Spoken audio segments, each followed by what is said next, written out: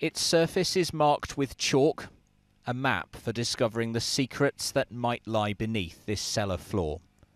Filmed yesterday, shortly before police began their excavation work, to find out if this is the final resting place of a 15-year-old girl. In 1968, Mary Bastholm worked in the cafe above. She was wearing a blue coat when she disappeared. It was the discovery of what appears to be a piece of blue material in a void under the floor that has led detectives to begin their search in a room that was once worked on by the serial killer Fred West.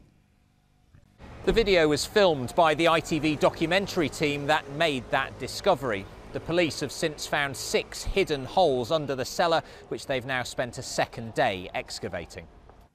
But this expert says the work in the building is only the beginning of the process. What we would do with forensic archaeology is we will be bagging that material, and that means that we've got the opportunity to do other testing later on. It means that we can put it through sieves, looking for very small items. As their search ended for the day, officers removed chunks of concrete from the cafe. 1, 2, 3.